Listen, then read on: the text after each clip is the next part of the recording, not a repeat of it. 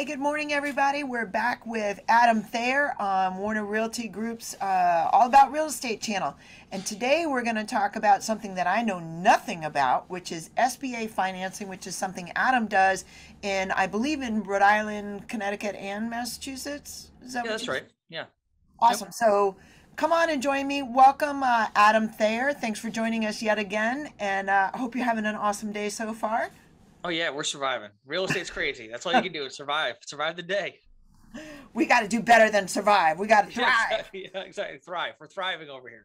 It's Yeah. at least it seems like it's interesting how late the spring market is starting this year, isn't it? I mean, from my office's perspective, the numbers that we're seeing in the wintertime are still much higher than average. So I'd say it's still higher than what we were seeing throughout from let's say 2010 through 2016, 15. But it's definitely down from 2020, 2021, especially with the explosion of refis that occurred back then.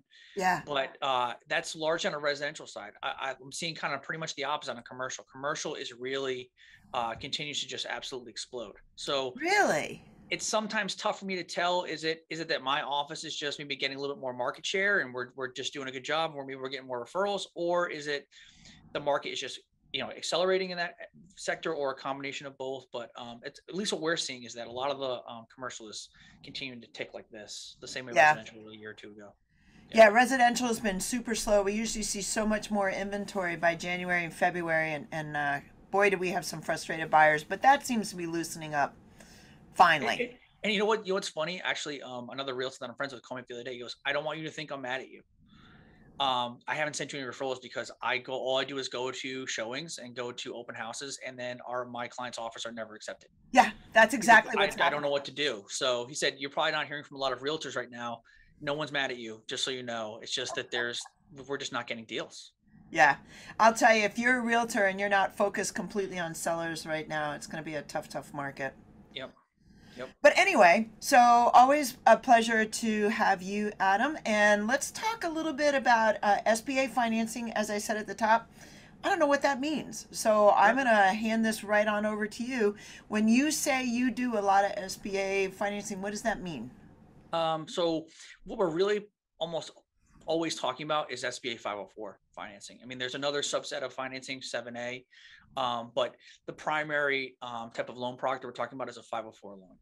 Okay. And let me just, a a scenario that comes up quite frequently is, on the residential side, there's tons of different loan products. You can get a VA loan and put $0 down. I did a 7-figure closing a couple of days ago where the buyer got back almost $50,000 at closing on a residential because they got a VA loan. There was a closing cost credit, all this other stuff. So, Wow.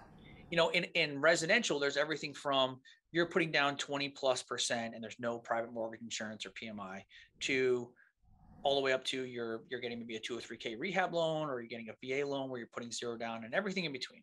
Right. Um, with commercial, there's really, I mean, you can always get a hard money loan, but if you're talking about like institutional financing, like a bank loan, if you're going to get a loan from a bank, almost always they're going to want 25% down. Right. And or They're going to do 30.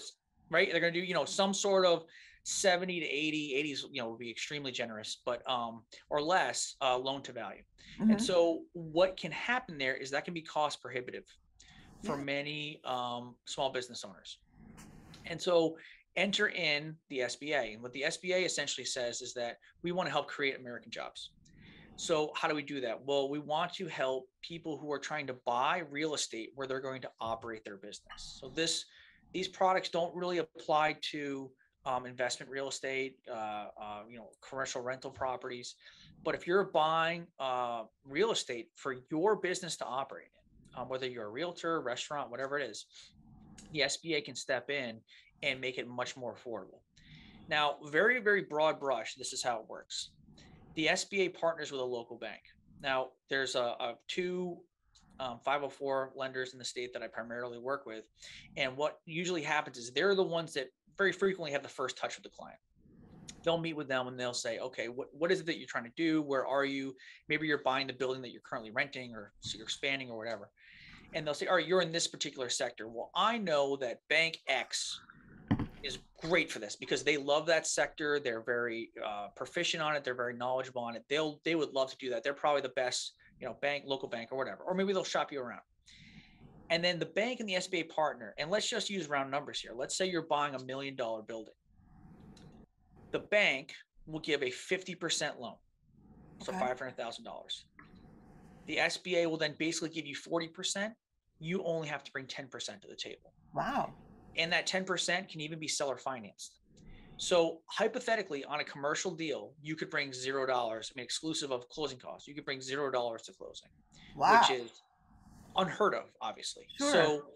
So now that's the very broad brush of it. The way it actually works in the nitty gritty is that the SBA loans are technically a debenture. They're basically like a bond. So the SBA doesn't have the money to lend at the closing table. All the debentures, all the loans basically get sold once a month. But because you need the money for the actual closing, what ends up happening is the bank that's giving you that primary 50% loan gives you a 40% interim financing loan. So at closing, you actually have 3 loan packages. You have bank loan 1, bank loan 2, SBA loan. And we close on all 3. We record all 3 sets of mortgages or whatever, the security documents. And then after the closing, when the SBA loan funds, it automatically wires to the bank that pays off loan number 2. That mortgage gets discharged, and the bank, the SBA third mortgage, slides into second position automatically. Okay. So from a borrower's perspective, you're only ever making 2 loan payments at once. You're either paying the first 2 bank loans or then bank loan 1 and SBA loan. And that interim loan from the bank is going to be an interest only, because again, the whole point of that is just to it's a bridge loan. They're just trying to bridge the gap from the closing to the SBA loan funding. Right. So the initial huge advantage of this is the drastic decrease in the amount of money that you need to put down. Yeah. So, we could be talking 6 figures of money that somebody now does not need to come up with, that they can reinvest in their business. Yeah. So that right there, the product kind of starts selling itself. And so when I really started getting into the commercial realm, my initial introduction to that was largely through the SBA lens, because I had so many people I do a ton of local hospitality work, lots of those restaurants and hotels and everything else. We're getting these 504 loan products because it made deals doable on their end. Yeah. But the number 2 huge advantage is the way the interest rates work. When you get a normal bank commercial loan, it's almost guaranteed it's going to be some sort of a variable rate product with some sort of a benchmark,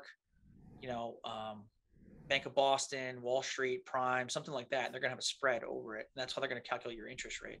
And there's going to be something like a 5-year. I was going to say, how often does it recalculate? Maybe 5 years, 7 years, 10 years. I mean, and then you're going to have some sort of a balloon payment usually. Maybe you have a 25-year amortization with a 10-year balloon, something like that. But the interest rates, obviously, they're variable. So who knows what they'll be in the future. Right. The thing with the SBA is the rates are fixed. Nice. And since we're in historically low rate environment still somewhat, you can get basically residential interest rates fixed on that 40% loan. So you're getting the 50% loan from the bank is variable, but then the 40% loan with the SBA is fixed. And so you can Google it, the rates, they publish the rates. But you're generally speaking talking like something like a residential interest rate. So you're drastically decreasing the cash to close. You're fixing your interest rate on 40% of the loan. And so those are the 2, and I can get into more of them, but those are the 2 huge advantages to these types of loan products. Yeah. That's fantastic. So, and who are the banks locally that do that? So pretty much, I haven't been involved in any 504 lending with what we call like a very large bank, like a Bank of America or Wells Fargo, but Bank Newport pretty much almost every year wins the award. I don't know if it's an award, but like a recognition that they're the number 1 504 partnering lender in the state of Rhode Island. They're very comfortable with that system. I do a ton of that with them. Okay. Bay Coast, Centerville Bank, People's Credit Union. Those are the ones that I personally deal with most frequently. Gotcha. I have been involved in closings where there have been other banks like Navigant or Washington Trust or Bank RI. But in terms of the banks that I primarily work with, it would be Bank Newport, People's Credit Union, Centerville, and Bay Coast. And another major advantage of this is that in terms of getting a loan approved by a bank, if you're going to go to Bank Newport or People's Credit Union, whoever, and you're going to say, I want to do this, project, whatever it's going to be, normally they would be, vetting that project based on a 70, 75, whatever loan to value. And that's how they're calculating their risk. With the SBA products, they're at a 50% loan to value. So Wow. Okay. they're much more likely to lend on a product that Sure. might, feel more risky because they're in first position at only a 50% loan to value. Yep. So it can increase the likelihood of your product being approved for lending if you're going to go with the 504 process as well. That's fantastic. So if somebody was watching this and they're thinking, "Oh, I'd really love to, buy the building I'm in," do you think that they start with the bank, or would they go through, federal SBA, or how do you have any experience with how business owners are starting that process? Sure, yeah. So the when I first went to my first class to learn about all this SBA stuff, it was like that scene in Good Morning Vietnam with the acronyms, where I'm in a room full of people who've been doing this for 30 years, and I'm in this class and I've never done one, and they're just throwing out these acronyms like the EPC OC talk to the CDC.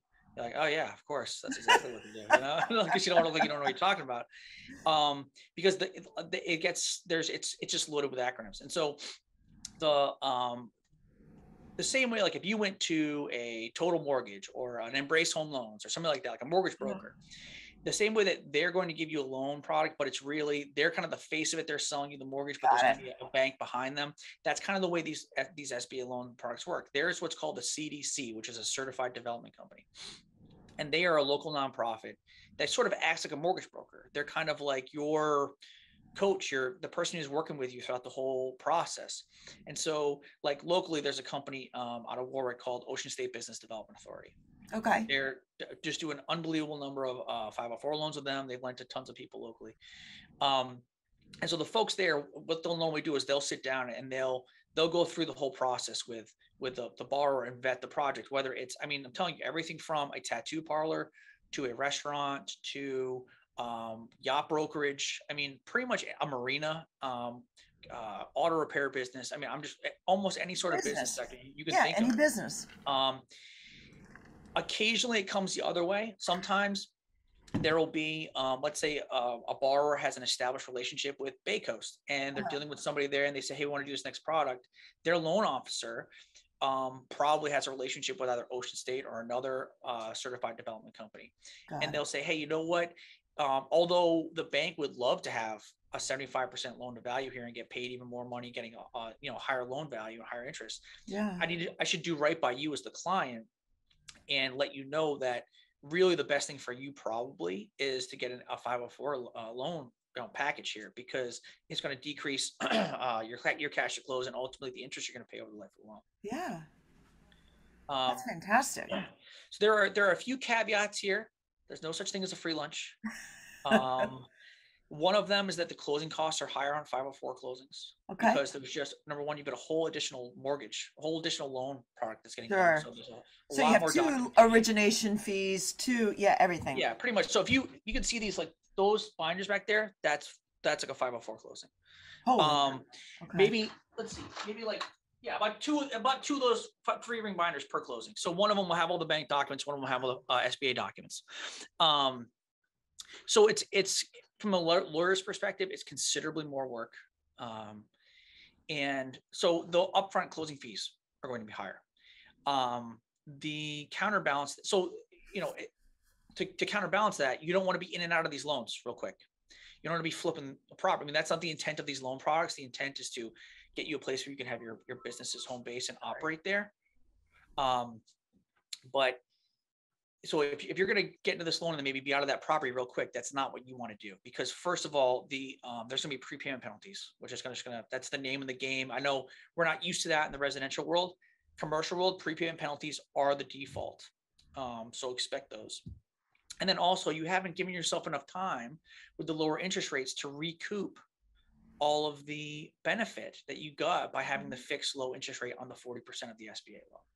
So that's the number one thing. The other major component of how these things are structured is, if you ever had a business or you've had business clients, most of the time when they have, let's say you have a restaurant and you Yeah. own the real estate, you'll have a company that you form that owns the real estate. Then you'll have a separate company that you form that runs the restaurant. And so is done for a number of reasons. One would be limitation of liability. You overserve somebody at the restaurant, they get in a car accident on the way home, you get sued. Your operating company is being sued, not your real estate holding company. Got I it. mean, that's the idea. But then beyond that, there can be tax advantages and stuff like that. When you do one of these SBA loans, what they that's how they want to structure it anyway. So what they'll have you do is you'll set up what they call an eligible passive company. That's your real estate holding company. So Sandy, you set up buy a new location for your business and it's Warner Realty headquarters. We would probably set up something like Warner Realty Real Estate LLC or something like that. Mm-hmm. That would own the real estate. Then we'd have your Warner Realty brokerage rent that property from your real estate company. Makes sense. And the way we set this up is we have a special lease that we sign that basically says whatever the carrying costs are for your real estate company, that's the rent that your operating company pays. So let's just use an easy example. Let's say your real estate holding company is paying between the taxes, the insurance, and your loan payments, whether it's bank loan 1 and bank loan 2 or bank loan 1 and SBA loan. Let's just say it's paying $5,000 a month. Yeah. Carrying cost on the property. It pays that. Then it invoices your operating company, which then pays them $5,000 for that month's rent. So it's a cash neutral situation for your real estate company. This is why they call it an eligible passive company. It's completely passive. Your operating company then needs to occupy. It leases 100% of the property, but it has to occupy a minimum of 51%, which means you can sublease out 49% of your business. Wow, that's fantastic. So yeah, so I did one of these 504s for a lady who ran a healthcare business, and she bought a property that she might eventually fully grow into, but it's too big for her right now. So obviously healthcare, there's tons of complementary practices. Sure. She can buy the place, get the 504 loan, and then sublease out 49% of it to, let's say, a dietitian or whatever, these complementary medical practices that then help subsidize her costs. So once you start these things, again, the three ring binders can scare people. When they see those, they freak out and they go, "Oh my God, this is just too complicated." Because they feel like it's so much information, they can't absorb it all, right? Yeah, and it can be. I mean, imagine how it was for me. No one here in my office did these, and the first few of them, I can assure you, I did not look good on the first few of these that I did because it was such a steep learning curve. Sure. But we figured it out. You make a mistake, you just don't make the same mistake twice. And next thing you know, you're being interviewed, being an expert on something on a video, which is crazy. But it's one of those things that it can seem daunting. It's almost like if you have to clean up a super messy room, you don't even know where to begin. You just take one thing at a time, and before you know it, you're like, wow, actually wasn't that bad. At the end of the day, people just want to know who am I paying, how much am I paying, where do I need to send it, and is it like a prepayment penalty or something like this? Yeah, we can drastically distill it down, but that's the general idea on these things. That's fantastic. I didn't know any of this. Yeah. I mean, and it's one of those things that nobody does. I mean, or not nobody, but like very few people do. And the people who do know, they're just doing 504s all day because they've had property A and they've operated there, and they're going to expand and they're going to get a new location because people in Portsmouth won't drive to Newport because it's too far. So you open up a satellite location in Newport for your Portsmouth, to expand your business. And so you've got another real estate holding company that will set up that'll be like, let's do the reverse, like Sandy Warner Realty Bristol, because you want to open a Bristol location. Same deal. Now you get another 504 for that property. Yeah. So the people who are in the know, this is just how they operate. That's fantastic. Yeah. So, what questions should I ask that I haven't? I think when we're talking about from a realtor perspective, a broker perspective, is again being conversant on these topics. Yeah. Because kind of similar to the way I look at myself is that people come to us for advice very frequently at the start or before they're even getting into a transaction. And so it's one of those things, if you don't know it, you're doing a disservice to your client. So one of the partners here back in the fall was basically told me, hey, I got this client. He wants to buy this building. It's a business location from family members. The problem is he only has 10% down. So I told him he's out of luck. And I'm like, well, like, I just happened, you know, and so it's one of those things where all of a sudden I walk in there like I'm turning water into wine. I walk into a room like literally like a savior, and I'm just telling them something that not a lot of people know, but the people who do know go, yeah, duh. Of course we're going to do that loan product. So it's one of those things that if you just having this little nugget of knowledge, you know, the realtors and the brokers are hopefully clicking that like button and subscribing. Yeah. You know, I forgot to say that. If you do enjoy these, don't forget to hit the like button, hit that subscribe, and then hit the bell so you get notified, because Adam and I do these every week. And these are really deep dives on basic real estate craft and knowledge, and learning this kind of stuff just makes you so much better at your job. Oh, I can't tell you the number of times I've got on the phone with clients in a commercial situation where even if the 504 doesn't work out, having that knowledge and showing that value add to them that, hey, I know what I'm talking about, or at least I can, you know, fake it till you make it, you know, type stuff. But I know what I'm talking about. I can guide you in the right direction. And this might not be the right loan product for you, but at least the same way if you were buying your house and you went to Movement Mortgage or Total Mortgage or Bank Newport or wherever, and they sat down with you and went through, these are the different products you could potentially have. You should be doing the same thing from on a commercial perspective too. Absolutely. Absolutely. Well, let me ask you this, because one of the things we see so much in our particular area, which is, you know, mostly at Quidnick Island, is people buying investment properties, which are multifamilies. Do the SBA loans work for that? They can't because of the whole job creation intent of this Oh, right. loan It doesn't program. create jobs. Exactly. So that would be more of like a real estate investment, you know, opportunity there. And that's not what the SBA, at least from this side, is really looking to do. But there are other stuff like the 7A loan, which is kind of I guess a sister loan product or something you call it. But like let's say you're going to buy a restaurant, and in Newport, the liquor licenses go for hundreds of thousands of dollars. And they do, which is for the real estate. Let's just say you're going to buy the real estate for $1 million. You would get $500,000 from the bank, 400,000 from the SBA with that interim loan in there, and then you'd bring 100,000. But then you've also got to pay for the liquor license, the liquor inventory. Maybe you're paying for goodwill, furniture, stuff like that. Yep. cancel systems. And so lots of times you can get what's called a 7A loan, which these are a different kind of SBA product, but they help with usually with non-real estate purchases that are usually like tucked into one of these real estate transactions. So that's kind of a whole nother ball of wax and a different situation that if you're getting into that, you're probably already knee deep with your loan officer and the SBA in terms of how, you know, making these. So that's kind of like a real deep dive stuff. But from anybody who's doing commercial real estate or small business owner who's sick of renting and wants to buy and capitalize on the low interest rates, or a broker or a realtor who wants to be able to speak intelligently to this, the very broad brush, what we just described of the 504 loan system and how it interacts with the local banks is something that you just have to be at least conversant in. You have to have at least a nutshell understanding of how these things go. Absolutely. Adam, that was, I loved that.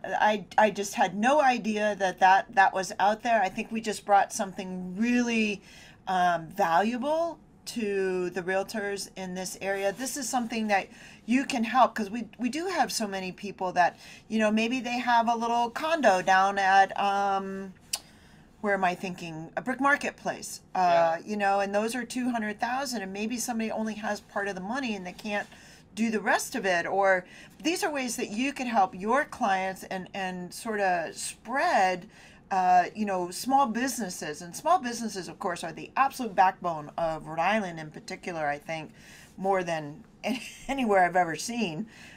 So this is a great way for you to help your clients. Adam, thank you so much for taking the time out of your day. I know you ran into your office from a closing because you're so busy. That's how it goes. If you liked this video, please hit that thumbs up. Hit the subscribe button so that you will know when something else comes out, and hit the bell so you'll get notified when we put out another video. I'm Sandy Warner with Warner Realty Group, making the complex simple.